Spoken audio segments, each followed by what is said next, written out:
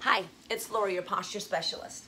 I just want to give you a couple of exercises that you can do at home to help correct your posture. And also this one really works the waistline as well.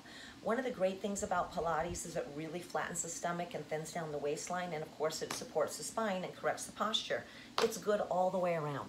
So plank, I want to show you a proper plank. The first thing in plank is making sure that your feet are parallel hip width.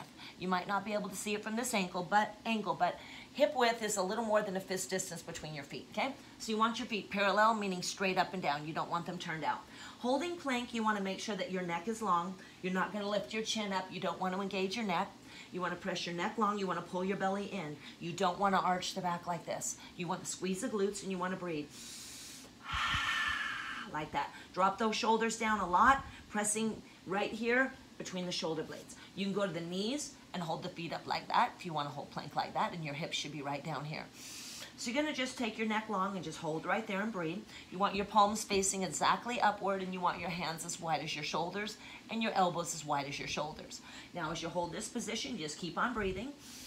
And now we're going to do an oblique twist. So if you're in advanced, you're back up here on your feet. You're going to inhale, take your hip to one side, pause. Exhale back.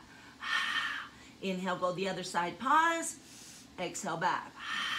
You're not going to move your feet. You're not going to move your head or your shoulders. You want to make sure that you're set in that position.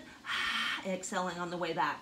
Good. Keep on going with that. If you're in basic, you're on your knees. Your hips will move with you. Your feet will move with you on this one. Inhale, go to the side.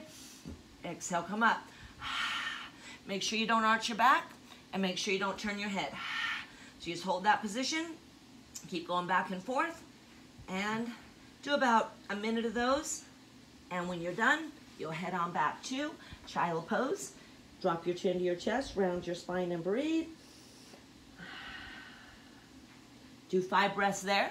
Then you're going to walk your hands over to one side, push your palms into the floor, pull your shoulders back, set that hip to the side, drop your head, and breathe 5 breaths.